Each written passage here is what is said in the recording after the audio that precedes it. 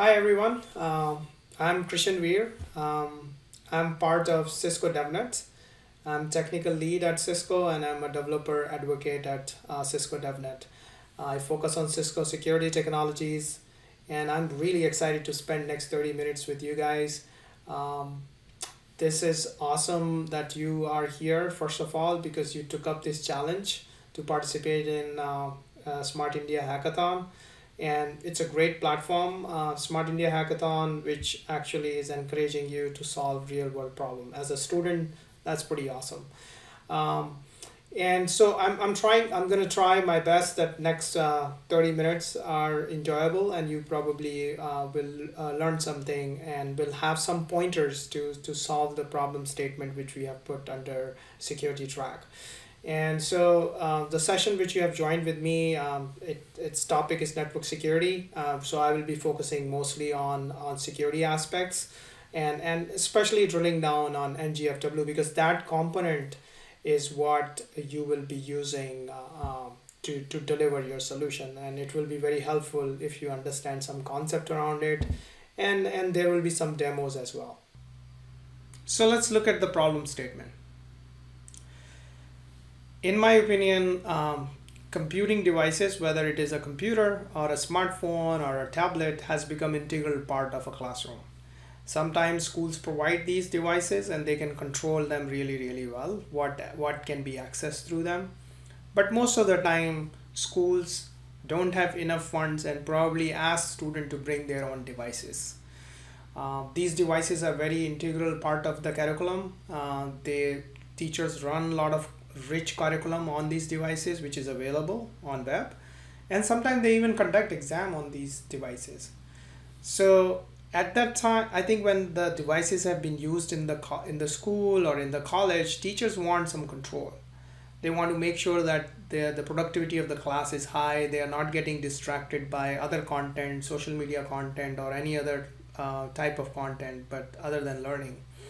And hence they would like to get some control that when the class is going on their devices, if they are using the wireless service from the school, they should be able to control the content which is being accessed through these or the URLs or the websites or domains being accessed through these devices. So it's very simple use case.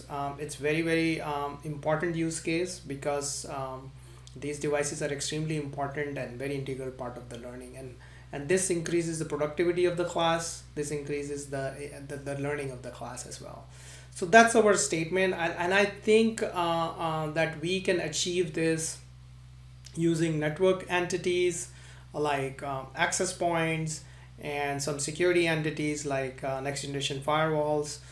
Those technology components can be used, and simple web development like developing a portal for teacher to go block certain URLs. So these are the concepts you would read to create some really nice application to help productivity of teacher. So let me put some context behind this problem statement. And this is true for school, this is true for organizations. If you have a company, it's true for the company as well. Everyone is embracing digital transformation. It's an awesome time to live on earth. Everything is online. Devices are extremely cheap. Everyone can afford these devices and they are actually making us extremely productive. We can actually go from interacting with our social network to an awesome course on MIT and learn about artificial intelligence. So this is changing our lives, both at work, at school, at our home, and it has changed our lives significantly. But it has come with a price. So all good things, like economists generally say, there are no free lunches. So what it has done, this move towards digitization has make us vulnerable towards attack as well. So I will present a little bit of stats. Like 90% of organizations are not fully aware which of the devices accessing their network. It's kind of like a sad statistics. which I mean adversaries will take totally advantage of. By 2020, 2/3 of the traffic will be all IP based. 21 billion IoT devices are expected to join internet, and 80% of the traffic will be encrypted. That means there will be even less visibility on what is happening on your network. Threats are constantly evolving and getting smarter. This is another twist on the pain points, is that its constant evolution is going on. The adversaries are very highly motivated, both financially, and sometimes they are even supported by government organizations. So, and they can create targeted attacks, so they can customize a attack towards a particular organization. The attack is becoming more and more sophisticated as well. And if you look from adversaries' perspective, they are doing an investment, right? So if they are investing, they don't want to be detected without a payoff. So they are building more sophistication in hiding themselves as we are creating more tools to expose them. There are some threats which are from inside. These threats doesn't necessarily need to be malicious. These can be simple errors created by users. And these errors can be like somebody wants to be very productive and wants to share certain document with their colleagues or coworkers or their customers, and they put that document into the cloud, and without unknowingly exposing IP or exposing information which can be vulnerable at any given time sitting in that cloud. So there are that type of threats which are out there as well. So if you look at the average time, it takes around 191 days on average to detect these threats, and it takes around 66 days to contain them. So if you look from the adversary's perspective, from their angle, they would like to increase this time of detection. And if you look from a defense point of view, you would like to reduce this time of detection and containment. So if you look from the effective security posture point of view, you have this timeline, and you are fighting against time. Basically, time is very precious in this, and so you have to identify threat and respond to them extremely fast. So if you can collapse this time and make it really, really short time of detection and response, then your security posture is very effective. And everyone in the organizations, especially the security teams in organizations, are focused to achieve this. So how do you go about doing effective security? So the first part is you gotta understand your network, right? What is on your network? You have access points, you have firewalls, you have switches. Those are your network components. Then you have users, who are the users of your network. You have servers, you have server apps, you have client, you have operating systems. It may be Mac, it may be Windows, it may be smartphones, iOS or Android. Then your files, like what files have been used mostly by your users, whether PDF, JPEGs, or what type of applications most of your users are using. So understanding and building that knowledge about your network is extremely important, and it's the first step. The second step would be is to do kind of like a vulnerability assessment. What are the weaknesses? Where are we exposed? And figuring that out is extremely important. Both on the client side, on the users, whether they have the strong passwords, what applications they are using mostly, what vulnerabilities are in those applications. If most of the used operating system is Mac, what vulnerabilities exist on Mac, and how do we keep a track of it, right? And what files are mostly used, what vulnerabilities exist on those. So figuring that out is the second step, figuring out your weaknesses. The last step to it is that you already know what you have on your network. You already figured out using penetration testing or whatever techniques you used, you figured out all the vulnerabilities of your network and all the assets in your network. The next step is to secure it. Based on those vulnerabilities, you figure out what entities you will add to secure it, what tools you will add to secure it, right? So and then what you get is intelligence from like policy violations, intrusion events, gives you some intelligence what malware is flowing through the network, whether it is endpoint security components like AMP, it can give you those information. Or and then you have this threat intelligence which is coming from outside organizations, such as our Cisco Talos, which has awesome threat intelligence. So you collect that, you build a team, and it's a constant cycle. You go through this cycle over and over again to protect, right? So one of the important component in this whole thing is firewalls. So the question to be asked is, what do you expect from the firewalls? So there's an evolution which is going on firewalls, and we have now next generation firewalls. The expectation is that the breaches which are happening should be automatically detected, so that there is a continuity of business. There is also a huge strive that we should have a lot of visibility in security and network, and can we detect and stop threats quicker. And third, which is very important part, is can we automate most of the operation to save time, to reduce complexity, as the APIs are available on them or not. Can we create smart workflows using the next generation firewall? So these are kind of like a new demands which is out there. So Cisco Firepower NGFW is our next generation firewall, which is fully integrated threat platform.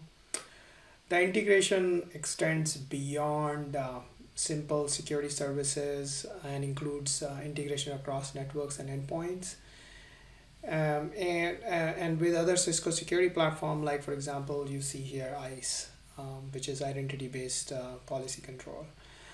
Our threat focus capabilities are industry leading, both for known and unknown threats, using NG-IPS and M functions. So one of the reasons why our NG-IPS solution is very good or industry leading is because it is backed by Talos intelligence. And with Cisco Firewall, I think most of our customers know that they are protected automatically, and one of the big reason is Talos. It's a team of 250 plus threat researchers and analysts.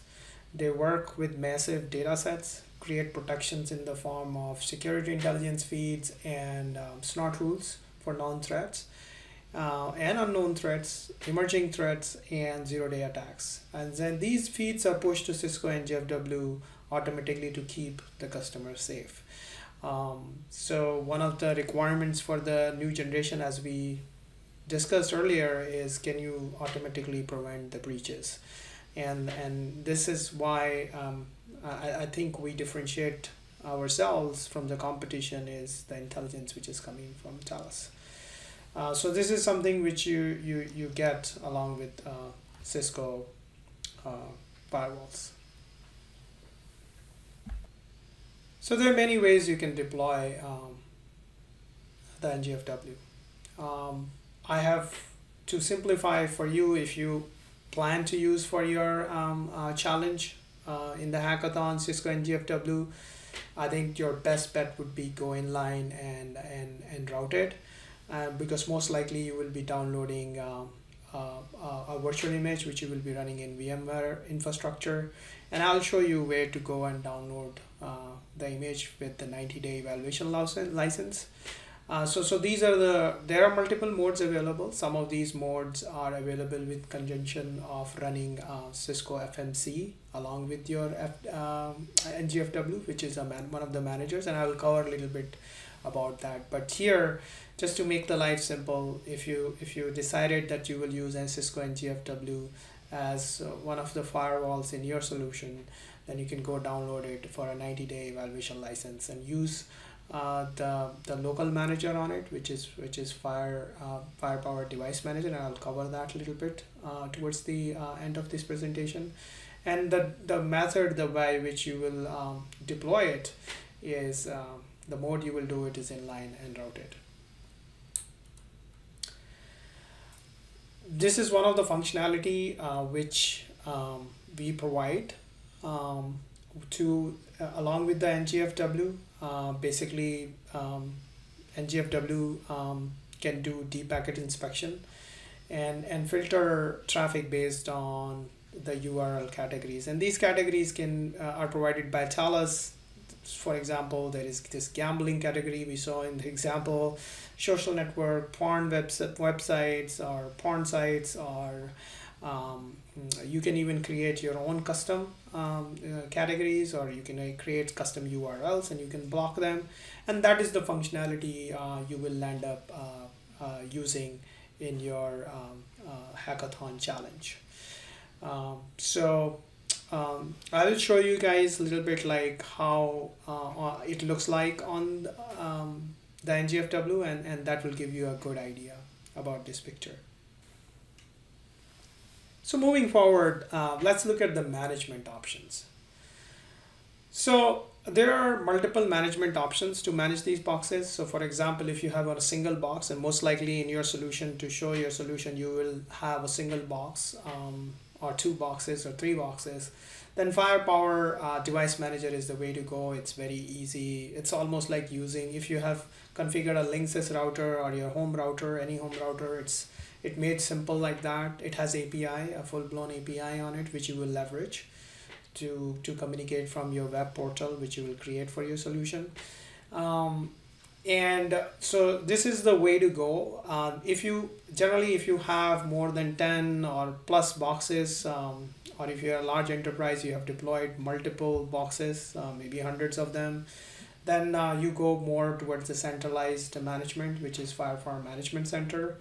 And there is a cloud-based solution now available, which we call Cisco Defense Orchestrator. For this solution, for this hackathon, I think most of you will probably focus on box device manager, which is FDM. So let's go look a little bit deeper into this device manager.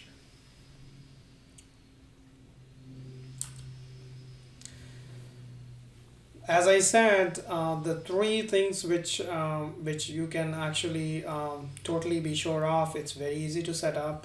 You can control access and you can set policies. You can do full configuration either using UI or using APIs. It has role-based access control. It's high availability. It has VPN support.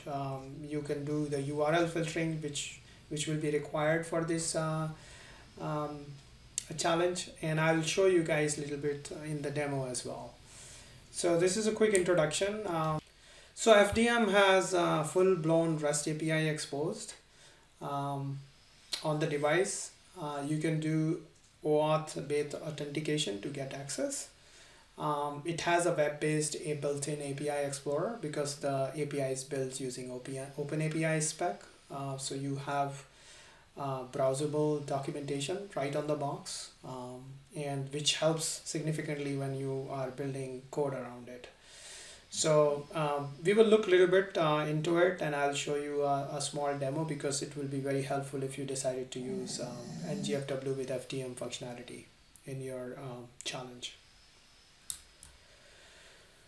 So what can you do with this API? Pretty much like you can manipulate all the policy objects, whether it networks, ports, security zones, applications, URLs, which is very important in your use case.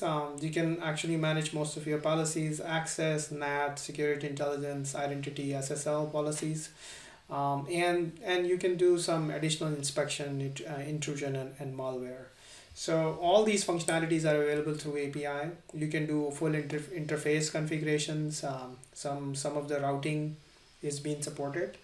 I think mostly it's the static routing which is supported. So you can use that for those purposes as well. You can do some of the platform settings manipulations as well, but I don't think for your challenge you are required all of these things. But these functionalities are out there. If you decided to use uh, DevNet Sandbox just to get started, just to play with the technology, I think this is the best route to go. In this sandbox, what we have is that you can go to developers.cisco.com, and I can quickly demo you guys what I mean. So if we go to sandbox, this is developer.cisco.com, discover, and you go to the sandbox, you go to security sandbox. There are multiple sandboxes which are available here. So one of the good thing about reserving sandbox is that you don't have to download anything, you don't have to get anything going. You can just quickly play with NGFW and see whether it suits your challenge or not. And that's the best part. You can use any of these social logins to log in. If you have Cisco ID, that is very, very good. You can use your Cisco ID and you can go ahead and use this. So once you authenticate yourself, you will be dropped into this page, and over here you see is where you will go and reserve your sandbox. This is a standalone sandbox for just FTD. So what you get from this sandbox is once you press this reserve button, it will reserve that box for you. So you get a developer box and you get a standalone NGFW to play with. And you will get, once you press this reserve button, this sandbox will be reserved for you, and you will be communicated via email how you're going to access this. And most likely you're going to be accessing this through AnyConnect. So you have to download the Cisco AnyConnect VPN client. The credentials will be provided to you. So in this sandbox, we also give you a developer workstation. So just in case if you don't have your Python infrastructure set up, this box has, don't worry about it. So this is something really quickly you can get started on, which is pretty awesome if you want to play with Cisco and GFW. If you want to set up your own lab, I would recommend that you get VMware infrastructure going, and then you can go to software.cisco.com/download, and here you can find the virtual image of NGFW. Depending on what infrastructure you want to run on, we have different images over there. So you could see VMware ESI images there. There is a KVM image. So you can look at what image fits you. I would recommend that you download that image, and then you can actually use 30-day eval license to use the NGFW. So let's quickly look at how the UI looks like for the NGFW. So you type in the URL, it will prompt you for your admin and password, whatever you have configured. This is how it looks like. So what we are focusing on is the policies, and mostly on the access control policy side. If you look at it, I have certain rules which I've created here. So like you have two options. So let's say if you want to create a new URL, you want to enter a name for your rule. I will call it like block social, and I'm gonna call it like I'm gonna block that, and in this I'm gonna go in the URL. I will look if there is a category which already exists.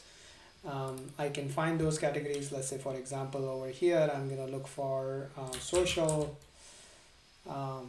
And so here it's the social network category I found. So all the social network URLs which are there will be blocked.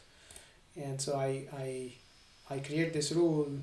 So I have this block social network. So either you can pick from the categories, or if you have it, a URLs which you think you should, custom URLs you should block, you can do that as well. So you will add a new rule, and you will say, hey, I would like to block,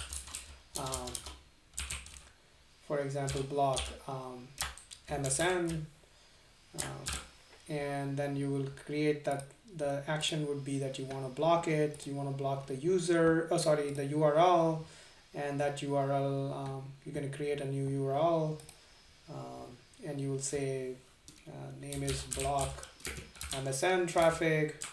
Description is block everything to MSN, and the URL would be http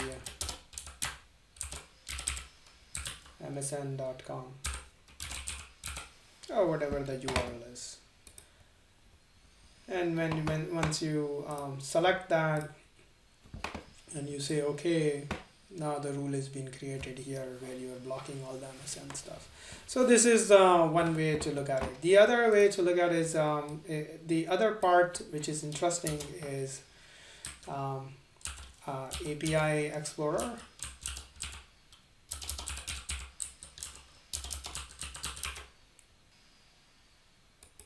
So this would be the URL to access the API Explorer, and as you can see, when I scroll down, I can get all possible endpoints I can look at which are available to use with this API. So moving on, I would like to show you guys one important asset which is available for you is learninglabs.cisco.com. It is part of Cisco DevNet. There we have some labs which are focused on FTM and how you can code against FTM. So I would highly recommend just going and trying these labs out before you get started on your challenges, because these labs have step-by-step directions to get started. Another thing which I would like to share with you guys, additional resources that I have with my colleague here, Jared. We have created awesome content, video content on the REST APIs, how you can code with REST APIs on FTD. So I would highly recommend that you go and watch these videos, and they will help you significantly in your challenge. So in mind the time, I hope this session was very helpful. I hope it has given some direction in terms of the challenge, the security challenge. And I think thank you so much for listening and taking up this challenge. You are trying to solve a very real world problem, and I wish you good luck on that. So feel free to visit developer.cisco.com anytime. It's full of resources. You want to learn coding, there are resources for that. You want to learn about Cisco network or networking in general, you want to learn about collaboration, you want to learn about security, it's full of resources. So I hope to see you soon in one of our events, or always available on Twitter, Veer at Cisco. So if you need any help and I can help you, please feel free to drop me a note. So thank you so much for your time and attention. Good luck.